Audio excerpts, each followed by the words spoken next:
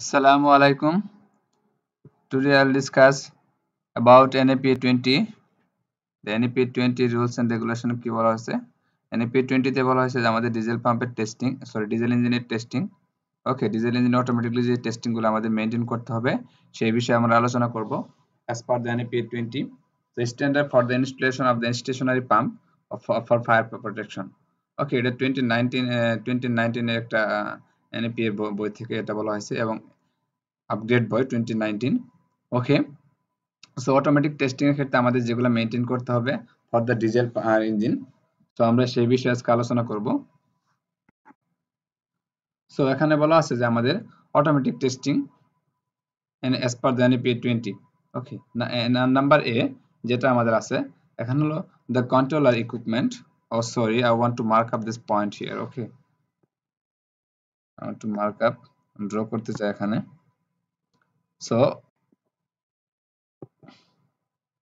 So automatic testing এর ক্ষেত্রে যেগুলো মেইনটেইন করতে হবে, যে rules and regulation as per the NFPA 20, সেগুলো নাম্বার 1 এ নাম্বারটা হলো আমাদের কি, the controller equipment shall be arranged two automatically start, run and shut down. আমাদের যে ইকুইপমেন্ট গুলো আমাদের কি করবে, অ্যারেঞ্জ করা হবে, এগুলো আমাদের সাহায্য করবে ইঞ্জিনটাকে অটোমেটিকলি রান করতে, স্টার্ট করতে এবং অটোমেটিকলি শাট ডাউন করতে।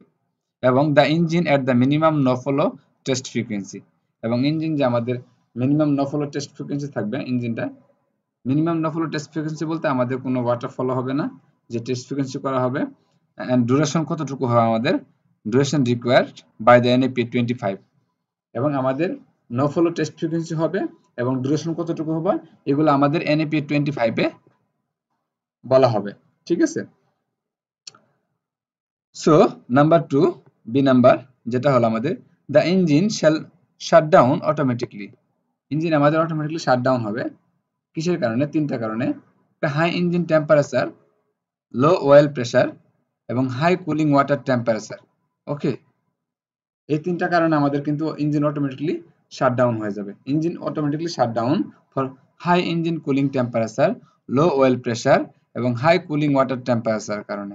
ওকে, এবং if no other starting or running cause exist, যদি সেখানে অন্য কোনো স্টার্টিং এবং রানিং কজ ছাড়া অন্য কোনো কজ থাকে, কজের উপস্থিত থাকে, অন্য কোনো স্টার্টিং এবং রানিং কারণ ছাড়া অন্য কোনো কারণ উপস্থিত না থাকে, তাহলে সেক্ষেত্রে আমাদের অটোমেটিকলি শাটডাউন হয়ে যাবে। ওকে, সো নাম্বার সি যেটা বলা হয়েছে আমাদের, number C, if after shutdown starting cause অকুর, মানে যখন আমাদের অটোমেটিকলি শাটডাউন হবে কিসের কারণে? তিনটা কারণে। ইঞ্জিনের হাই টেম্পারেচারের কারণে, প্রেসার যদি অয়েল প্রেসার যদি লো হয়ে যায় সে কারণে, এবং হাই কুলিং ওয়াটার টেম্পারেচারের কারণে।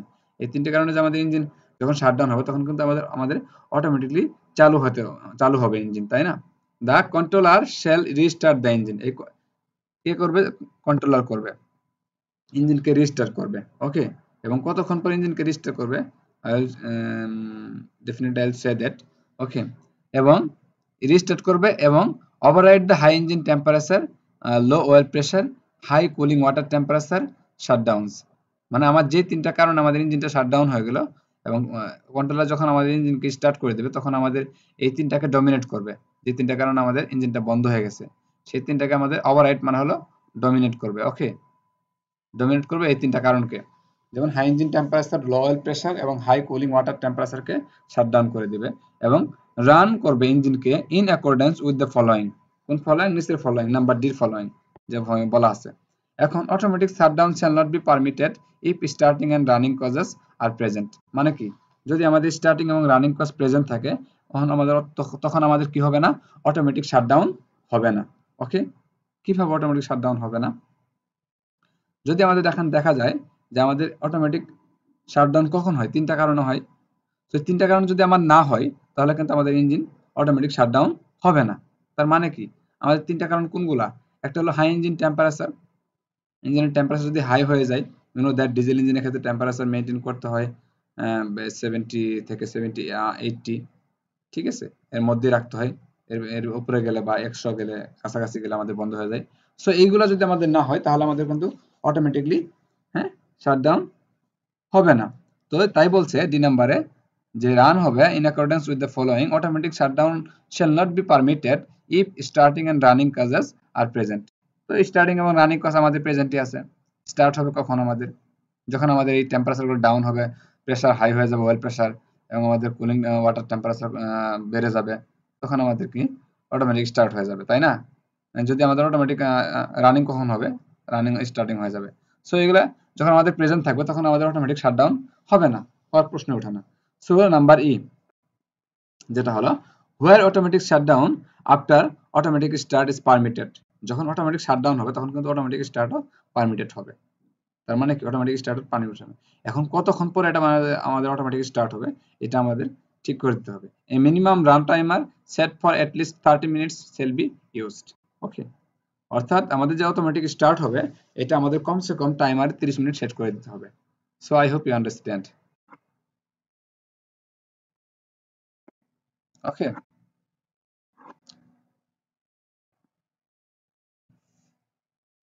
সো আমরা এখন আলোচনা করব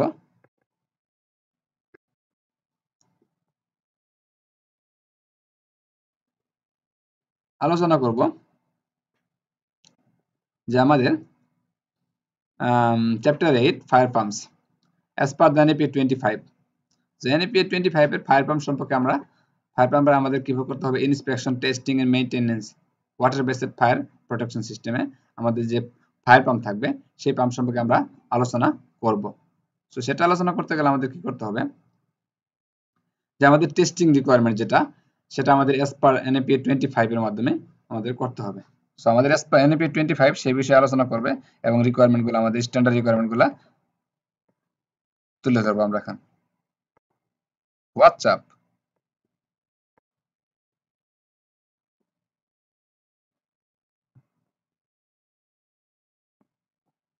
ওকে, সো টেস্টিং এর ক্ষেত্রে আমাদের কি করতে হবে, টেস্টিং এর ক্ষেত্রে আমাদের যেটা মেইনটেইন করতে হবে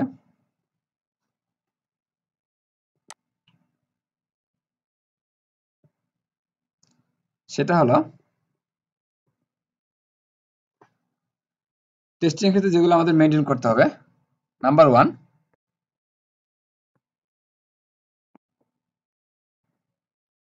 ওকে এটা this chapter shall provide the minimum requirements for the routine inspection, testing and maintenance। মানে এই চ্যাপ্টারের মাধ্যমে আমরা তিনটা জিনিস যে প্রয়োজনীয়তা পাম্পের মেইনটেনেন্সের ক্ষেত্রে এবং ইন্সপেকশন এবং টেস্টিং এর ক্ষেত্রে সেটা আমরা বুঝতে পারবো, এবং পাম্প অ্যাসেম্বলি। ওকে, তো বি নাম্বারে বলা হয়েছে যে এ no flow test shall be conducted. A no flow test shall be conducted মানে নো ফ্লো টেস্ট মানে চার্ন, কোনো পানি ফলো হবে না পাম্পের মাধ্যমে, তখন আমাদের পাম্পটা চালিয়ে টেস্ট করতে হবে। এটাকে বলা হয়েছে for the diesel driven fire pump. এটা কোনটার ক্ষেত্রে, diesel driven fire pump. Diesel driven fire পাম্পটা আমাদের পানি ফলো ছাড়াই আমাদের টেস্ট করে দেখতে হবে, এবং একটা টেস্ট ফ্রিকোয়েন্সি থাকবে। টেস্ট ফ্রিকোয়েন্সি মানে আমি কতদিন পর পর আমি টেস্টটা করব, কতদিন পর পর আমি এই ফায়ার পাম্পটাকে উইদাউট ওয়াটার ফ্লোয়িং এর মাধ্যমে টেস্টটা করব। এখানে বলা হয়েছে test frequency will be 1 week. Okay, A weekly test frequency shall be required মানে এক সপ্তাহ পর পর আপনাকে করতে হবে, মাসে একবার, ইয়ারলি একবার। ওকে, মানে মিনিমাম এক সপ্তাহ পর পর আপনাকে এটা করতে হবে। সো মিনিমাম বলেন এখানে এই weekly test frequency shall be required মানে সপ্তাহে আপনাকে একবার করতেই হবে, এটা বলতেছে অ্যাজ পার NFPA 25। ওকে, এবং ডি নাম্বারে বলা হচ্ছে কি আমাদের the test shall be conducted by starting pump automatically. এবং আমাদের যে টেস্ট করা হবে পাম্পটা ওয়াটার ফলো ছাড়াই আমাদের যে পাম্পটা টেস্ট করা হবে, এই টেস্টের সময় আমাদের টেস্টটা কিন্তু অটোমেটিকলি করতে হবে যেন পাম্পটা আমাদের অটোমেটিকলি চালু হয়। পাম্প অটোমেটিকলি চালু হলে তো আমাদের কন্ট্রোলারের মাধ্যমে পাম্পটা কন্ট্রোল করতেছে, তাই না? তখন আমি কন্ট্রোলারে যদি প্রেসার চেঞ্জ করে দিই, প্রেসার ট্রান্সডিউসার থাকে যেগুলা আমাদের এখন আমাদের যে পাম্পটা চালু হবে এই যে টাইম সেট করে থাকে, তো আমি এখানে কিন্তু শুধুমাত্র প্রেসারটা চেঞ্জ করে দিয়ে আমি অটোমেটিকলি পাম্পটা চালিয়ে সেটাকে আমরা টেস্ট করতে পারি। ওকে, সো এই ক্ষেত্রে আমাদের যেটা করতে হবে কন্ট্রোলারে প্রেসার সেটিং চেঞ্জ করে কোন একটা সেটিং চেঞ্জ করে আমরা সেটাকে অটোমেটিকলি চালিয়ে আমরা টেস্ট করতে পারি। ওকে, নাম্বারে যেটা বলা হয়েছে যে the diesel pump shall run A minimum of 30 minutes. অর্থাৎ ডিজেল পাম্প আমাদের যে রান করতে হবে উইদাউট ওয়াটার ফ্লোয়িং এবং অটোমেটিকলি চালিয়ে টেস্ট করতে হবে, সেটা কতক্ষণ আমাদের চালাইতে হবে পাম্পটা। এই পাম্পটা আমাদের মিনিমাম হলো 30 minutes, can be more. Minimum সর্বনিম্ন 30 মিনিট চালাইতে হবে, এর থেকে বেশিও হতে পারে। এবং এই ক্ষেত্রে আমাদের 30 মিনিট চালিয়ে আমাদের ইঞ্জিন এবং পাম্পের এফিসিয়েন্সি সবই দেখতে হবে এবং আমাদের যে প্রেসারটা আমরা সেট করে দিব কন্ট্রোলারে, সরি কন্ট্রোলারের মাধ্যমে, বা আমাদের প্রেসার ট্রান্সডিউসারে যে প্রেসার সেটিং করা থাকে, যে প্রেসার সিগন্যাল দেয় টু গিভ দ্য কন্ট্রোলার, এবং সেই অ্যাকশন অনুযায়ী সেই যে প্রেসারটা সেট করব, সেই প্রেসারটা আমি 30 মিনিট চালিয়ে দেখব যে প্রেসারটা আমাদের যা সেট করা ছিল তাই এই 30 মিনিটের মধ্যে কোনো চেঞ্জ হয়েছে কিনা বা ডাউন হয়েছে কিনা। যদি ডাউন হয় তাহলে নট অ্যাকসেপ্টেড, কোনো সমস্যা আছে। আদার্স কোন আমরা দেখবো পাম্পের এফিসিয়েন্সি কমে গেছে বা যেটা আমাদের এক্সপার্ট দা অ্যাকশন, এটা প্র্যাকটিক্যালি কাজ, প্র্যাকটিক্যালি আপনি না করলে বুঝতে পারবেন না, এটা প্র্যাকটিক্যালি আরো আপনাকে করতে হবে এবং ইনভলভ থাকতে হবে। সো তখন আপনাকে অ্যাজ পার অ্যাকশন নিতে হবে সেই অনুসারে, according to the issue you need to action.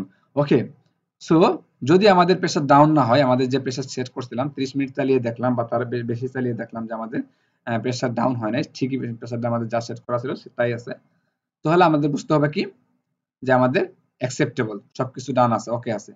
তো দ্য ইলেকট্রিক পাম্প সেম ভাবে হবে, কিন্তু সেটা আমরা মিনিমাম 10 মিনিট চালিয়েও চেক করতে পারি, এর বেশি হতে পারে কিন্তু মিনিমাম 10 মিনিট আমরা দেখবো যে আমাদের প্রেসারটা ডাউন হয়েছে কিনা বা প্রেসার আমাদের ঠিক আছে কিনা। সো আমরা এটা চেক করে দেব। এগুলা বলা হয়েছে আমাদের NFPA 25 এ। ওকে, NFPA 25 এ আমাদের এই বিষয়ে আলোচনা করা হয়েছে। সো টেস্ট ফ্রিকোয়েন্সি ডেফিনেটলি এক সপ্তাহে একবার আপনাকে এই পাম্প চালিয়ে চেক করতে হবে। যে পাম্পের ডিসচার্জ পয়েন্ট আছে, এই ডিসচার্জ পয়েন্টে, ওকে, মানে যখন আপনি চালাবেন তখন কিন্তু পাম্পের পানি সিস্টেমে যাবে না, পাম্পের পানি সিস্টেমে দিতে পারবেন না। ওকে, কারণ বলা হয়েছে without no follow, without water following, without following of water. যাই হোক, এখন আমরা আমাদের আলোচনা এখানে শেষ। যদি you have any question, you just comment on my box. Okay, comment box, I'll give you solution here. Take care.